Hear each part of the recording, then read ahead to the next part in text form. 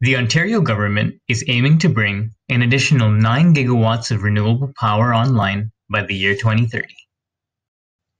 But fluctuations in weather conditions cause major voltage regulation and stability issues for electrical utilities. Which leads to the question, how will the utilities satisfy the government renewable energy mission while maintaining an acceptable voltage profile?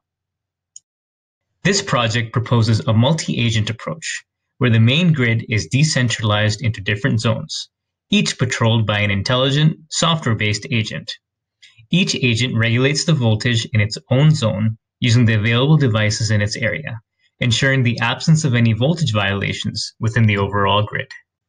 In the case of severe violations, agents can request help from neighboring agents, making the overall grid even more resilient.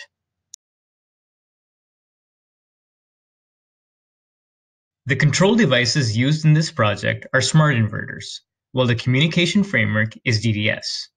Smart inverters can modulate their active and reactive power output in real time to provide grid support, while DDS provides fully interoperable and real-time messaging between all control devices. This project was implemented at a real-world smart grid operated by the Sustainable Technologies Evaluation Program, located in Vaughan, Ontario. It's equipped with over 50 kilowatts of renewable power and 75 kilowatt hours of energy storage. Here's a figure that shows the devices that each agent controls, with Agent 1 controlling SolarEdge smart inverters and Agent 2 controlling battery banks and loads downstream. On sunny days, the smart inverters produce excess power, causing severe overvoltage violations. Here's a real-world result that shows the cooperation between the two agents.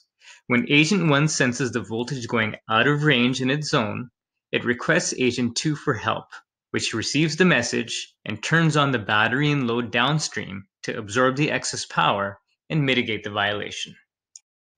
This project led to very positive results, including higher penetration of renewables, increased level of resilience, and improved scalability of grid devices. By integrating control with communications, we're making smart grids even smarter. For more information, please contact us at the Smart Grid Research Lab at York University or the STEP program at the Toronto and Region Conservation Authority. Thank you.